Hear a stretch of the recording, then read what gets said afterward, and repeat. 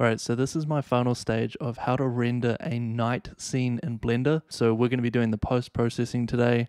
If you haven't quite caught up yet, you can check out my first 3 videos on my channel, come back here and finish off the series. Pretty much going to be taking this into Photoshop, and I'm going to be doing some color grading and editing the values and all that good stuff. So I'm just going to jump straight into it. So this is the final render that I got out of Blender, and you can see it's a little bit changed from the previous episode.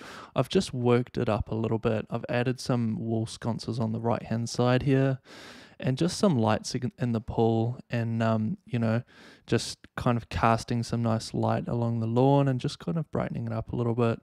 And I've also added a few trees at the back. So I've just spent a bit of time and just gotten that composition working. I've also just increased the intensity of these interior lights. So I've just kind of looked at the sky, I've looked at the outside lights, and I've just balanced that intensity out a little bit. So just before we get into Photoshop, I'm going to show you something real quick. So if we go into Blender, if I go down here to the view layer, you want to make sure that you're including denoising data when you render, and you don't want to be rendering with your denoiser. And this is just my personal process. I will create a denoise node in the compositing tab, and you can just do that by enabling nodes up here. You can go Shift A, and then you can type in denoise, and then that's a denoiser kind of node setup, and then you basically just plug your image into image, your denoising normal into normal, and then your denoising albedo into albedo.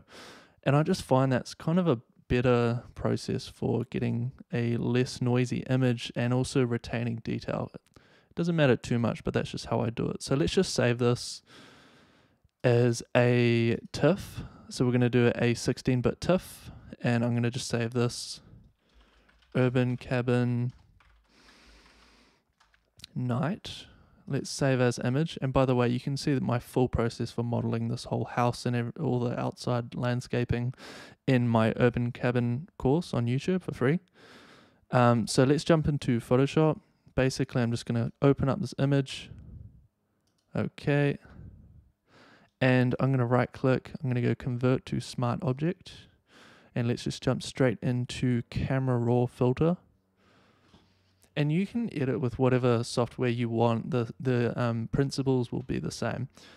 So if you go into Windows, you can type in color filter and enable the black and white one. And then you go Control Windows C, and it turns everything to black and white. So I always start out in black and white, and it just helps me see the values way better. And then we can tackle the colors later. So it just helps to simplify the process and edit colors and values a little bit cleaner. So immediately you can see like this brightest area is the focal point, which is perfect. That's what we want.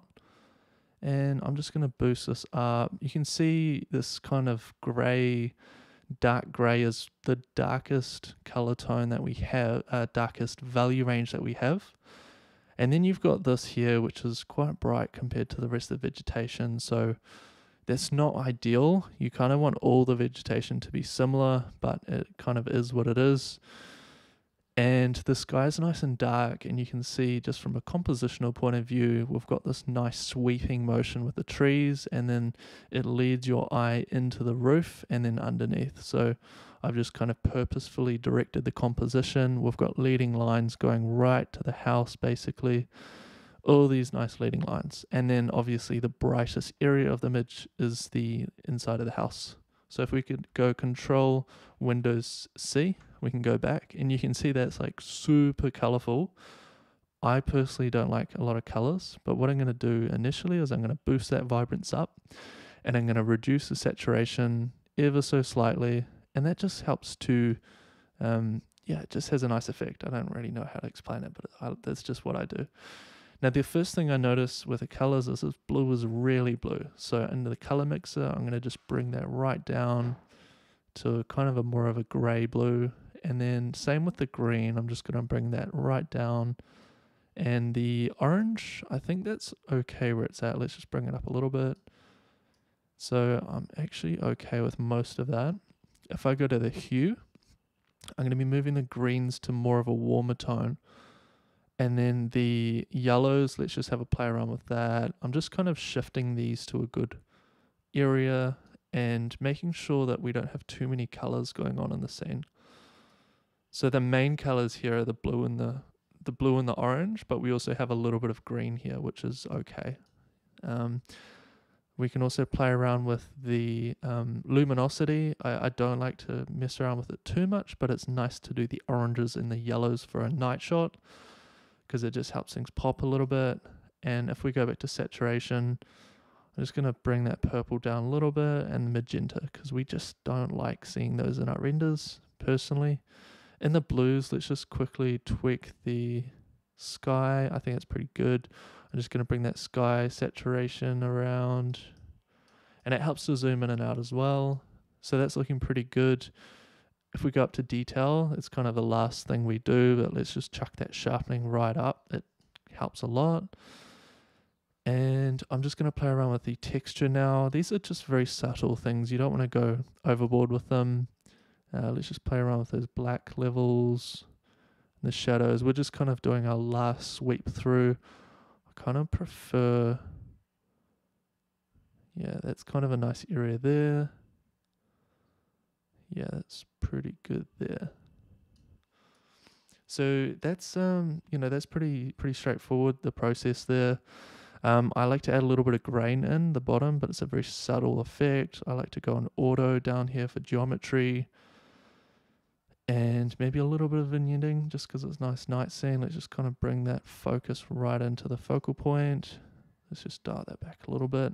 All these little effects, you don't want to go overboard because that immediately makes your work look like a amateur's work. You want to really just put focus on having something that's nice and refined.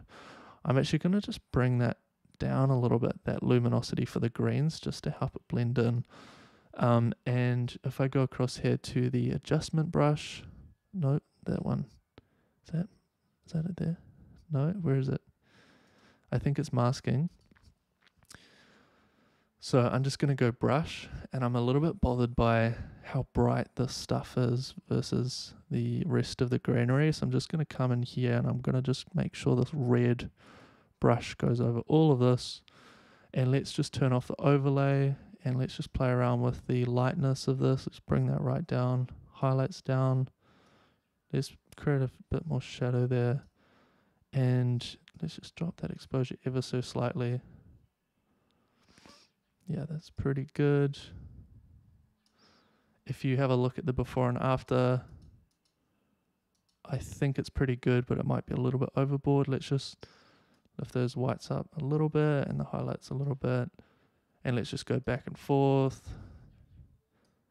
I don't like going overboard, but you do have to be careful about things like that. So that's pretty good. If I go back to the adjustments, I just want to do one last play around with the saturation. I think that's pretty good. So if I go OK, you can see before and after. And if we zoom out a little bit, yeah, that's a pretty massive change. So that's literally my process for editing a night shot in Blender.